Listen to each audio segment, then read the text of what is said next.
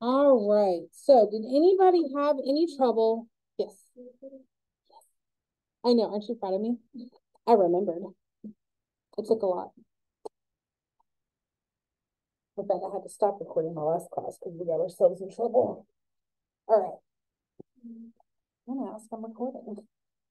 You can't ask when I'm recording. Yeah, wait till I stop recording. Okay. So, last class we had the assignment. What did we do? Gave reasons as to why we chose the good website, what was good about it, who they were marketing to, the who, what, why, whatever it was. And then we turned around and we did the same thing with the bad website, correct? Mm-hmm. Did anybody have trouble figuring out why? Or who, or what, or all the things? Now, some did because you got points taken off. The majority of you did fine with it, right? Okay. So, as we are approaching our redesign, we're going to create a mood board. With this, there's a lot of things we're going to have to think about. So, as we are thinking about redesigning the bad website, I want you to think about the bad website that y'all chose. Speaking of, who in here had chosen Arnold's? Guess who I ran into at the bar the other night? The guy from Arnold's. So I'm sitting there, and this, I want y'all to understand something. So I sat there with him. We're friends, like we hang out a good bit anyway. And I started laughing when I saw him walk in. I was like, "Hey, buddy, come here." He was like, "Oh God," because he knows me. Like he knows I'm silly. I'm like we have a good time. So I was like, "Come here, have a seat. I need to talk to you." He's like, "What's up?" And I said, "Well, do you remember where I work?" He goes, "You work at Tri County." And I said, "Yeah, that's right. Good job. I'm proud of you." "Do you remember what I teach?" He was like, "No, not really." Because some of the kids that work there work in like they go to school here too, but they all work on they go up in the nursing program. And I was like, "Well, this semester I'm teaching web design." He was like, "Okay." And I said, "Well, right now I'm teaching them to choose good versus bad websites." He was like, "Uh-huh." I said, "Do you want to guess where your website came up at?" And he was like, "Oh no." I said, "Yeah, yours was submitted as a bad website." He was like, "Are you kidding?" I was like, "Mm-mm." Just go up and say, "Hey, my students think the website is shit." That's pretty much what I said. And he goes, "Oh, are you serious?" I was like, "Yeah." I said, "Buddy, can I ask a question? Who the hell is doing your website?" He was like, "Oh man, we paid this guy $1,700. I thought you was about to say like I did. No, $1,700 for that website. If you go pull it up, if you pull up Arnold's website, you will notice that it is a pre-designed website. Basically, they go in, it's a plan that anybody can buy, and you just plug in the stuff. I said, "Buddy, I could have fixed all that for less than $300. Easy. And a lot quicker, and it would have looked better." Now, the film, like the videography that they did on the site, looks amazing. But the rest of it looks like shit. And that's what I told him. He started laughing. I was like, "Please, please tell me that you're not going to keep going with this guy." He's like, "Yeah, in fact, we're getting ready to change it out to somebody else and redesign the website." I was like, "Good." Well, because I pitched a fit on Friday. Do what? Maybe he was just telling you that you got it out. Oh, I was I was giving him because we're friends, so I was giving him help about it. I was like, "Buddy, friend, pal, you own 4 restaurants, 4, and this is what your website looks like: Liberty, Powdersville, and Belton." So yeah, I was giving him, and then I had to buy him a drink because I was not very nice. So, fun times. But $1,700 to plug into a pre-made design. Think of how much you could made redesigning it yourself. All right, so these are things to consider. Anywho, do y'all remember the 10 principles that we talked about last class?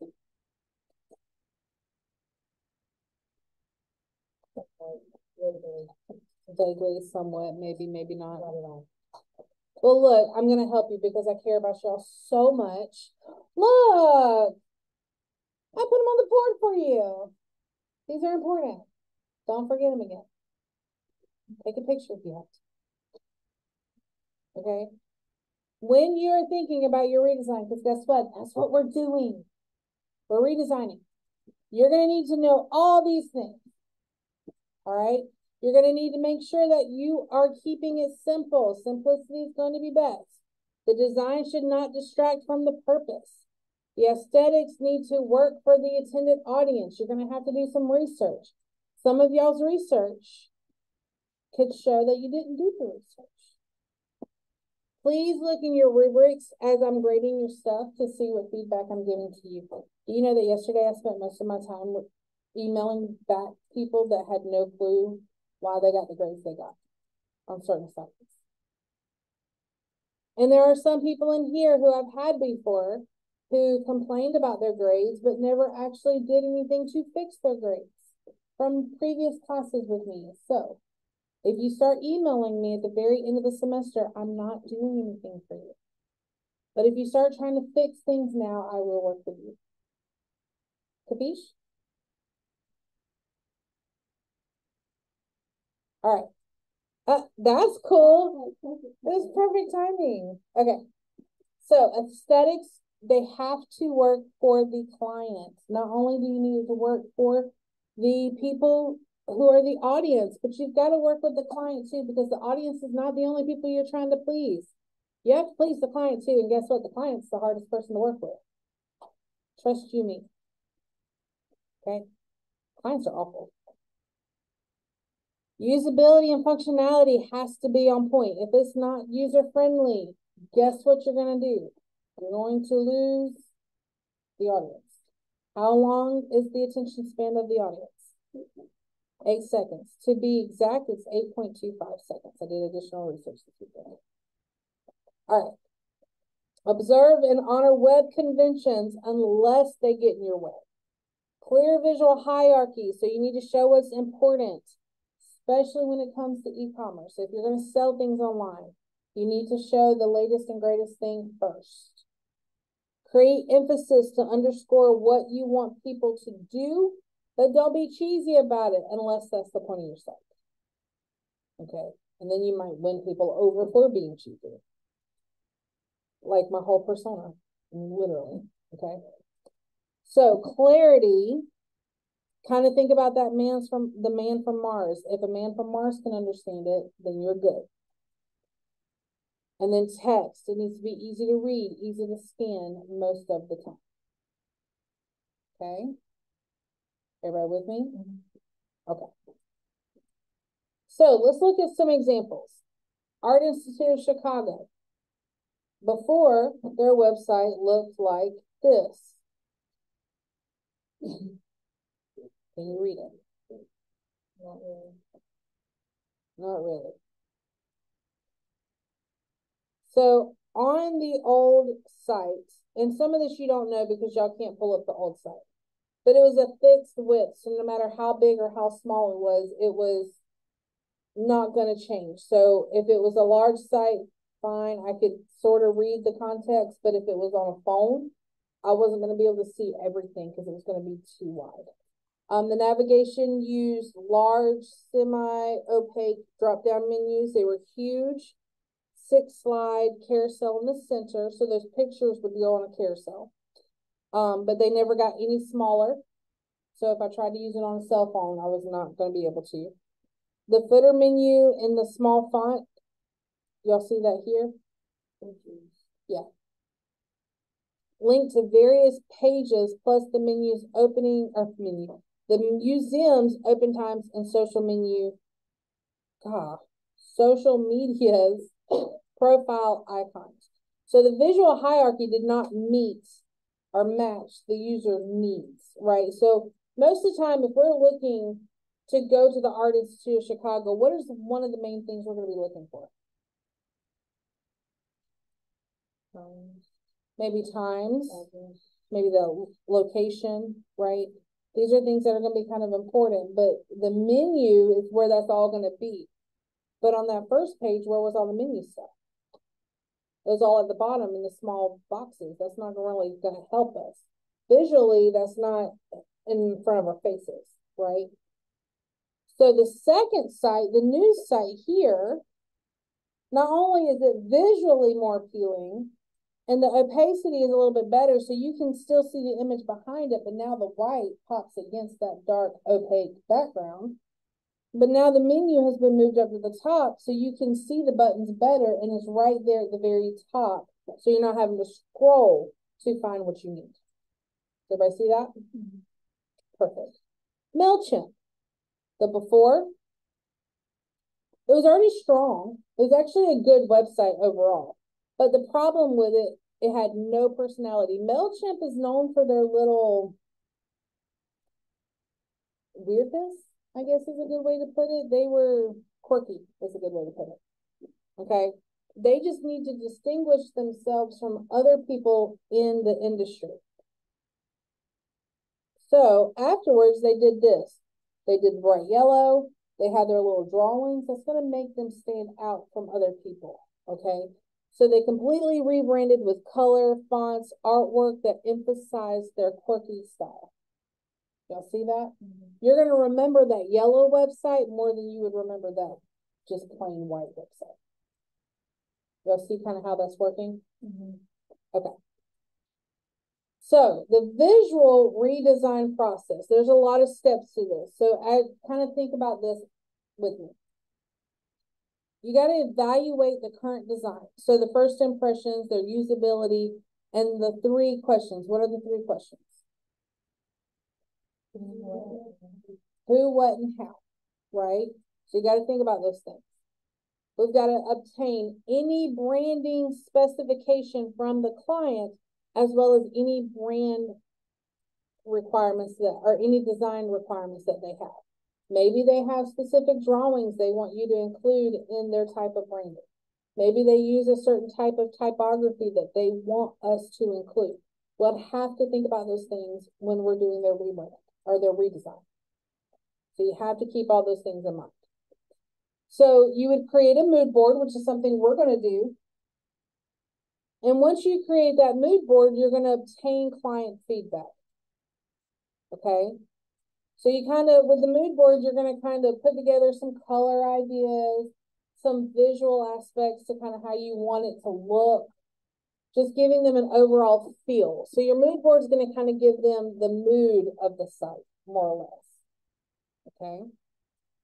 Now, once you get the client feedback, if there's some things they want to change, you're going to refine those changes and then represent it to them and see if they have any additional feedback or if they're good with it.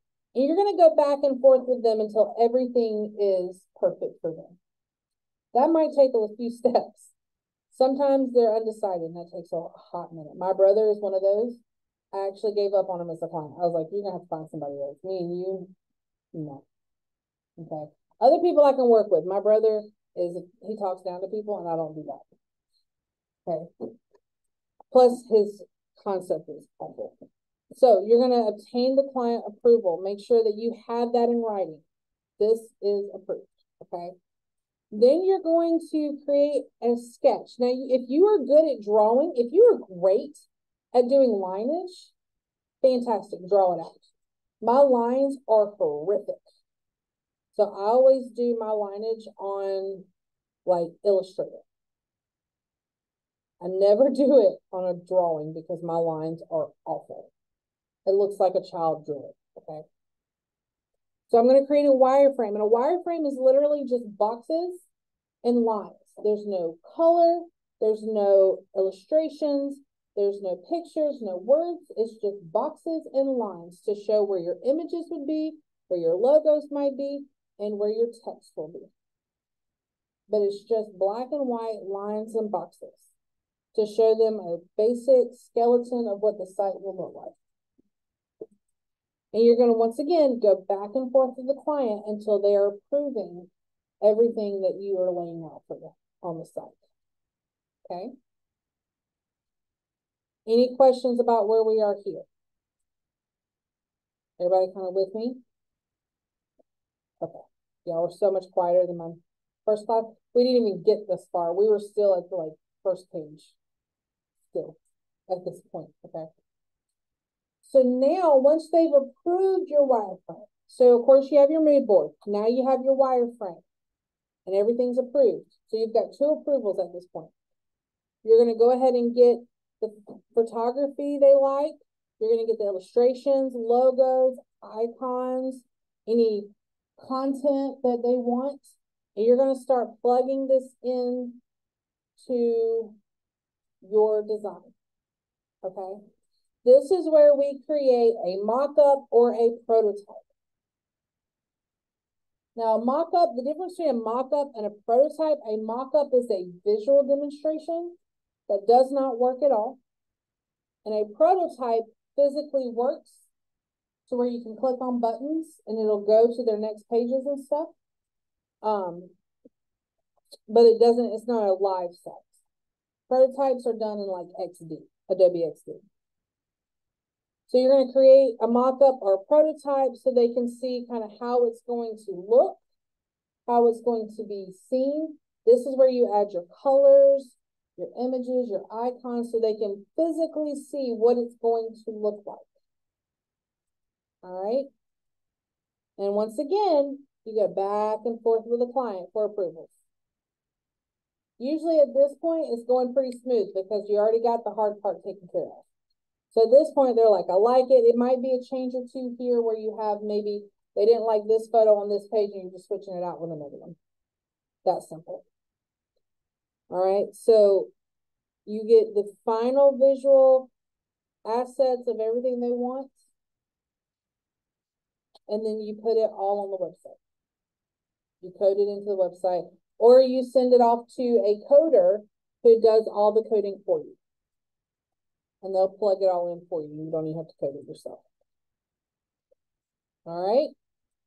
See kind of how long it might take a website to get into place? Mm-hmm. And there's 2 different types. You can either do all the designing aspect of the website, or you can do all the coding of the website, or you can be one that does both.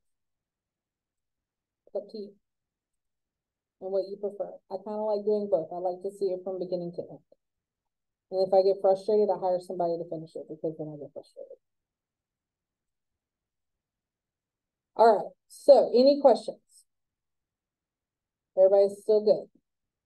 You're all with me? Mm-hmm. Sweet. All right. So when you're evaluating that site for a redesign, you got to consider those 3 questions, right? So what's the goal of our site? Who is our target audience? How is the user supposed to accomplish this goal? Okay. Are there things on this site that are working well right now? Now, some of these bad sites, there's not a single thing on there that's worth keeping. And that is okay. But on some of them, there are some things that are working for them. And you do want to keep those things. What are the problems that you want to address with your redesign?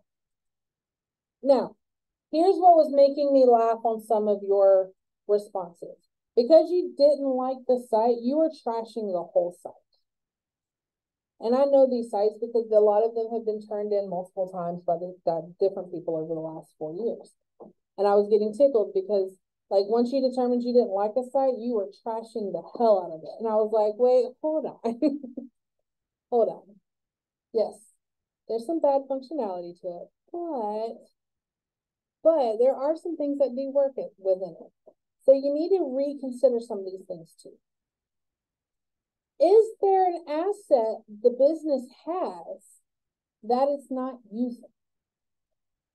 You have to think about that too, because I'm telling you right now, if there's a cookie store nearby that has warm cookies and they offer delivery and it's not on their website, y'all could have warm cookies right now. I'm just saying. When I go to Texas, when I have to work in Dallas, Texas, my class in Texas always had warm cookies. I kid you not, because that was the only place I knew that would deliver warm cookies to my location. But if that ever happens here, y'all are getting warm cookies. I'm just saying. What is the brand of the current site that you're on? Do you think it needs a refresh? Is it the brand that's causing the problem? Do you want to preserve elements of that brand on the new site? Does anybody know of Tanner's in Greenville? It just recently shut down. It's been around since like 1920 something. The orange, yeah. So their logo was very old, right? It's from the 20s, all right? But that's what it was known for. I'm not going to take away the logo because people knew that logo. Now, am I going to refresh everything else around it? Heck yeah, it needs an update. But the logo itself I'm going to keep because now at this point, it's very retro. It's kind of cool looking, right? But if they were still in business, I would say, let's update your website. Let's update the look of the store, but we're going to keep the logo. But there are some places that the logo looks so bad that I'm going to say your logo is what's bringing you down. Inkies. Does anybody know Inkies and Easley? Okay. I harp on them every time. I love Inkies. Their food is amazing. Stacy, the owner, she's all right. But when they first came to town, nobody knew they were a Philly cheesesteak place because their logo looks like a tattoo parlor. I would have them redo their logo. It looks like a tattoo parlor. I'm just saying. All right. So sometimes the logo does not fit the business, and you have to talk to the client about that. And then the other thing you have to think about is what are the client's competitors doing? So keep this in mind when you're redesigning your site. What are their competitors doing? How can we up our game to outdo them? And what is the overall persona the client wants to portray? And does the website match that? So if my website looks very formal, very professional, but you come to my office and I'm in what I'm wearing today, you know, combat boots, jeans, and a t-shirt, and I'm like, hey, what's up? How you doing? And you're standing there in a suit because my website made it look like we're very profesh. It's not going to go off very well, right? We're going to make our website to match our persona that we have in office. That makes sense? Okay. So when we start creating our mood board, which you will start today, the board style is going to be the overall personality of the client's organization. You've got to think about them. Are they going to respond more favorably to like a loose, creative or strict or formal approach? So some, like if I go to Graphic Cow, I could be very loose with my mood board to them because they're creative minds. All right. But if I go over to, let's say, BMW, I can't go to them with a very loose board. I'm going to have to go to them with a very constructed board, laying out exactly in detail everything we're going to do and what it's going to look like, because they're not very creative. They're not very imaginative. They're not going to think the same way as creative minds think. Y'all understand? Creative minds, and this blew my mind the first time. I mean, completely, like I went, oh, the first time I realized it. Do you know that most people who are not creatives do not think in color? They don't think in voices. They don't think in narratives. They don't have songs playing in their heads all day. Did y'all realize that? There's no visuals in their head. There's just thoughts. That's it. Whereas, like, I'm literally playing a Kesha song in my head right now as I'm talking to you. I kid you not. All right. And it's constantly, there's always a song in my head. And there's always, like, in my mind, I'm playing out, like, what's going to be happening later at my house because me and my kids are probably going to get into a wrestling match later. You know what I'm saying? Like, I have these visuals, and then like over here, there's a song, and then over here, there's a visual of me and my kids wrestling and me winning because I'm like that person. I'm not going to lose to my kids. Like they're going to have to learn to fight. And then over here, I'm having a conversation with my husband about how I'm going to win, what we're going to do for dinner. And I've got to figure out, my strategy for how we're going to win for dinner. But most people don't think like that. Most people would sit in here and not think at all except for what I'm saying. How many of y'all are thinking about other things than what I'm talking about? Right? It's okay. You can raise your hand. I get it. I'm a creative mind too. We don't think like that. Majority of the people you talk to don't think like us. And you have to be aware of that. So when you start going, oh, I have this grand idea. So I'm thinking like bright colors and tropics. Those other people are like, what? They're not thinking like we are. They're not thinking palm trees and sandy beaches. And they're thinking stand up their ass and crabs. They're not thinking like we are. So you have to keep that thing, you have to keep those things in your mind. I'm going to show you some examples in a minute. Your contents are going to have to show these things. So you're going to have color palettes, we can't say this word like 500 times earlier, so we're just going to skip it. You're going to have typography examples. You're going to have textures, patterns, photographs that might kind of meet the ideas that you have. You're going to have other things like button styles, maybe some icons to kind of give them an example of like the look you're wanting to go for. Some menu choices, logos, anything that's going to give them an example of what you are thinking about. And then you have to determine how much your client might need to see. Creative minds don't need to see as much because they're going to run with a small idea you have and go off the deep end with you. They're going to jump in both feet first. My best friend, Casey, spit an image of me. Me and her like two peas in a pod. I can throw one concept at her. She's going to dive right in with me. She doesn't care. My analytical friend over here is going to bucket everything I say because she cannot think on the same level as me, right? We're going to fight. I can guarantee you 9 times out of 10, she's my best friend. We're going to fight. I'm going to say, hey, I really think we should paint this wall. I'm going to do a mural. Why would you do that? Because it'll be beautiful. But that's stupid. No, it's not. My kids will love it. But what kind of paint are you going to use? Because they'll start feeling, don't you worry about that. I'll figure that out. What kind of mural you're going to do? Because they're going to grow out of it in 2 years. No, they're not. Because it's going to be badass. Don't worry about that. You don't even know how to paint like that. You don't know that. Right?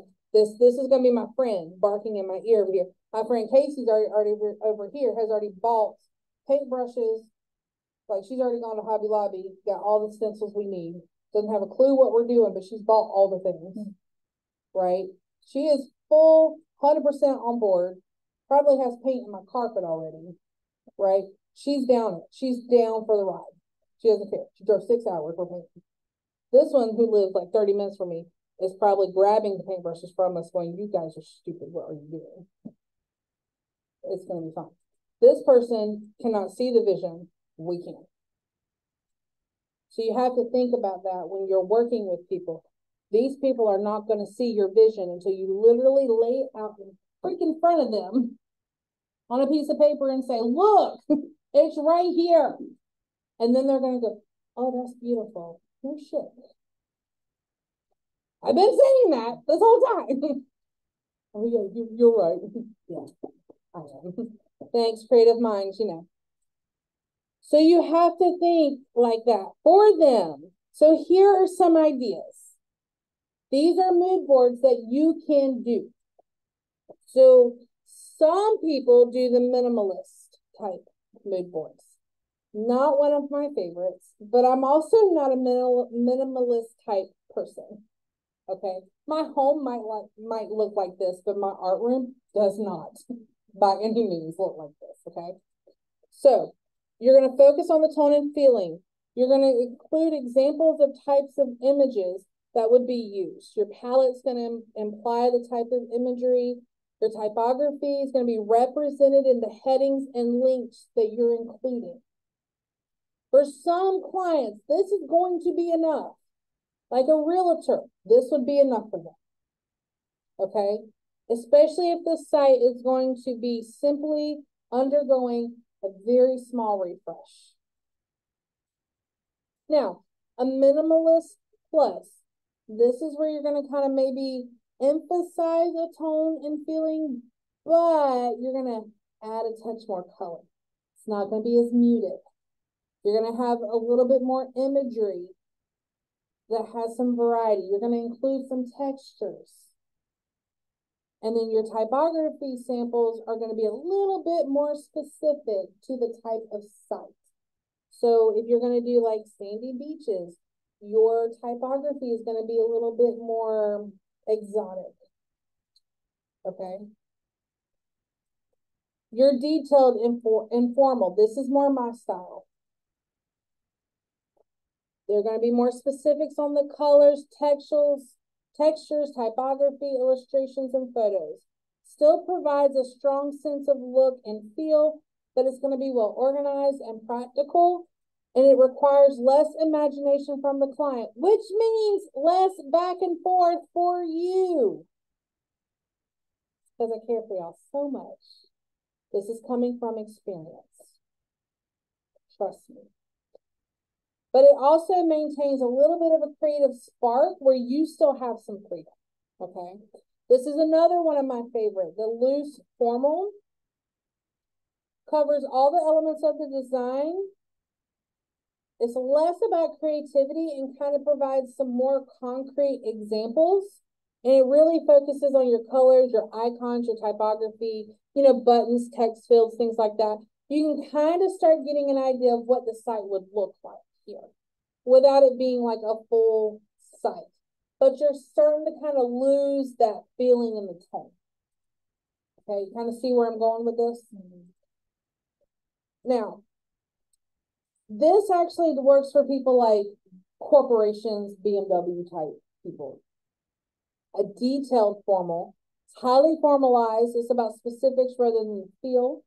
You're going to have it's going to cover like colors, typography, textures, some design elements, and it's going to be more appropriate for some businesses, okay? Kind of see the differences popping up with like your informal versus your formals. Okay, now some people actually really like this one. I actually do like this one too, but I kind of get this one mixed up sometimes because then you kind of go back and you do your wireframe, and that can confuse your clients. So I don't use this one as often. So this is what we call a mock-up formal. This demonstrates elements as they would appear on a site. So this is also highly formalized, but you can already feel the tone based on the design. And this is also great for businesses that are doing a refresh, but still keeping their overall layout. And this is also a possible interim step between your first mood board iteration and a full mock-up. Okay, kind of see that? All right, everybody with me so far? Let me show you the one I despise. And I'm begging you, please never, ever, ever, ever, ever, ever, ever use this one. I beg of you. Oh, yes, the Pinterest method. I don't mind Pinterest.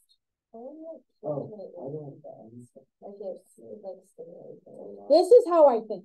Yeah, that's like my brain and my Pinterest board and yeah, so I have to go in 3 weeks and speak at a conference for all the technical schools in South Carolina. Mm-hmm. And I'm speaking for 50 minutes, but if you could see my notes, this is how my notes look. They're scattered. They're all over the place.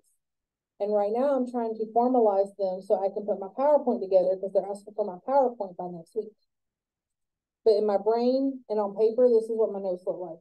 I just feel like that because I don't have an idea or pushing a project or something. You're like bouncing. It's like I'll have like the name, like sketch of like I did like an Instagram account and I had a business. And then I would like draw arrows. Like, okay, well this symbolizes that. It's a brainstorm. Part of the symbol also symbolizes this. And then I'm also going to use this material, but only if I can get familiar. You're brainstorming out loud.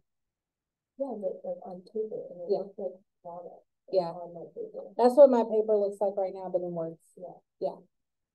Yeah, my page is so far, it's like 5 pages of word vomit like this, where it's scattered thoughts everywhere, and I'm trying to form it into a formalized. So please, I'm begging you, don't do this to me.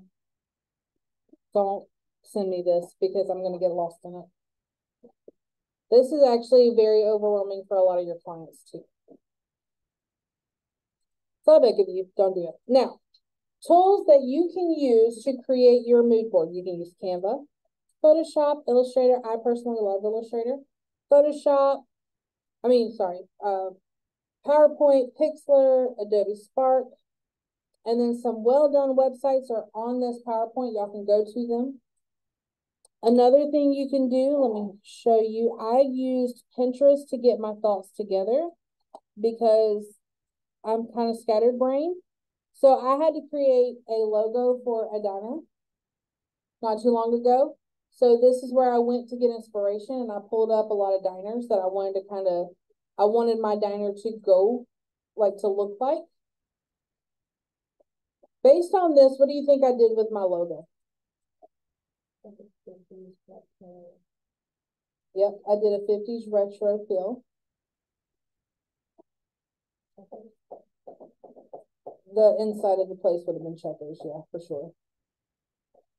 My logo did not have checkers in it though. I was trying to pull it up earlier, but my OneDrive wouldn't open.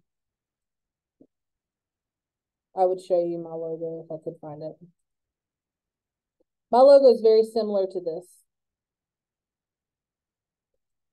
but the whole piece is like a rectangle shape with the diner letters going across, and the name Betty is in cursive. It was Betty's Diner. So, but yeah, it's very retro. I did red, teal, and yellow. So that kind of gives you the right feel of what I was trying to do, right? That's kind of what you're going to do as well. I don't think, let me see if it'll let me in there now.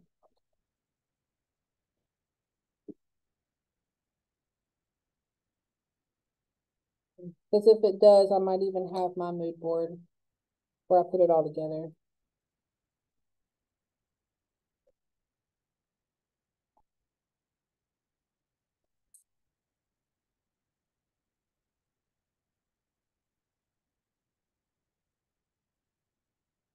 This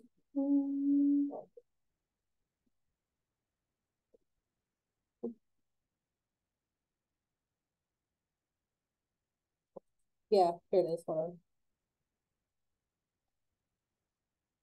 Maybe slow as I'll get out.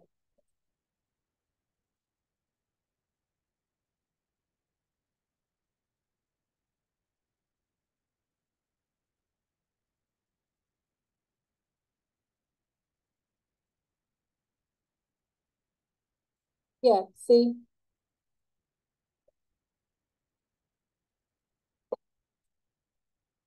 So that's how my logo ended up looking.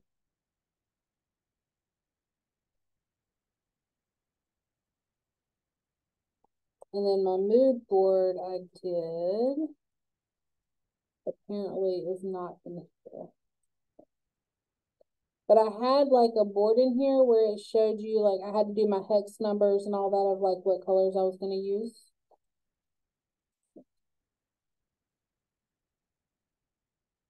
But you kind of see how that would go. You're going to do the same thing, but instead you're going to do it with a website. So what you guys are going to do is on a sheet of 8.5 by 11 or similar, you could do a square if you wanted to.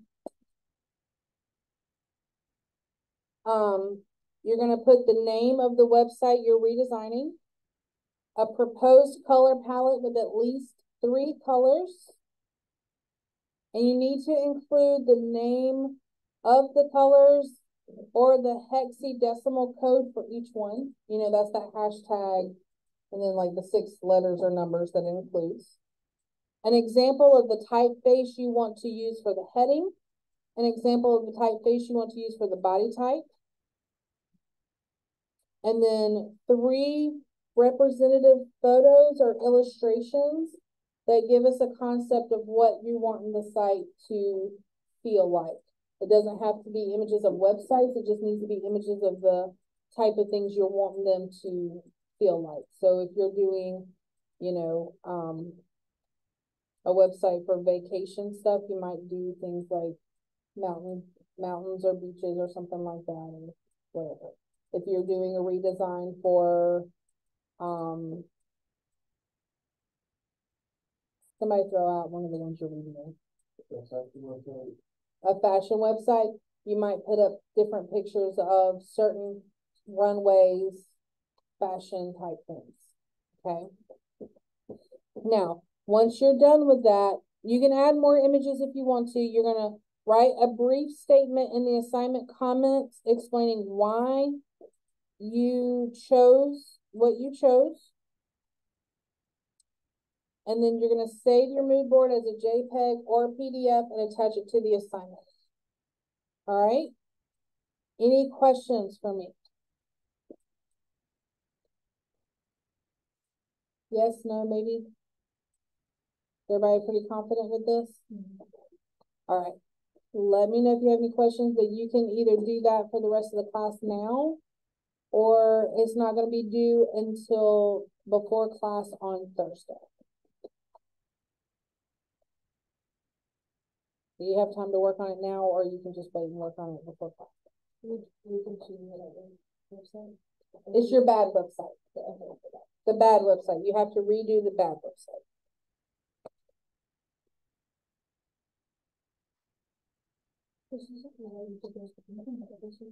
Yeah.